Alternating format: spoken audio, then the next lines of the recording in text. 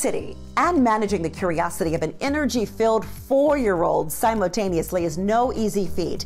But this honoree is doing just that and more. City of Phoenix Mayor Kate Gallego has been nominated as a 2021 Mom of the Year. I hesitated to run at first because I didn't know if people would appreciate that you can be a good mother and a good mayor at the same time. And at the time I filed to run for mayor, none of the 15 largest cities had a woman, so let alone any mothers. As a mother, Kate Gallego now thinks long-term about what kind of city she wants to leave behind for her son and the next generation.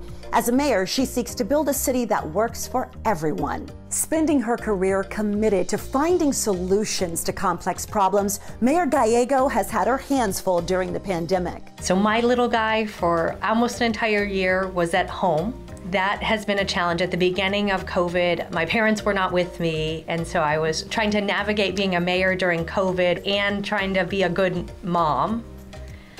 It was very eye-opening for me, and I think helped me understand a challenge so many other people were going through. Being a mom was not always something Mayor Gallego considered, but says being around family helped her make that decision. I did not always know I wanted to be a mother, and in some ways being around nieces and nephews and getting to know those kids was really helpful, and then I felt like that would be something that would bring joy and would be my calling as well. I also gave birth and filed to run for mayor in the same year. Kate is committed to ensuring city employees and traveling mothers are accommodated in ways that are welcoming and supportive. So I entered public life before I became a mother. So I was the first elected official at the City of Phoenix to give birth while being an elected official, which is a different type of experience.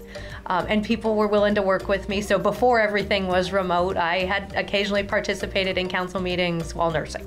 And I am lucky that I'm in the position where, you could have that type of accommodations, but have tried to work and make sure our city employees have places to nurse, our traveling public at the airport has places to nurse, and others, so that you can have that experience. Raising her son as an elected official has had its moments, especially when helping little Michael understand exactly what a mayor does every day. I asked him recently what I do for a living, and he said, you pay bills. And I said, well, who do I pay bills to? And he said, Joe Biden.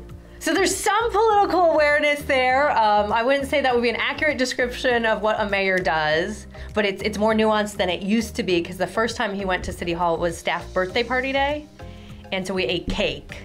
And so there was a brief period of time when he thought what I did for a living was eat cake. What does winning Mom of the Year mean to the mayor? I've had so many moments as mayor where I have an image of what a mayor is, and it's so different from who I feel like I am.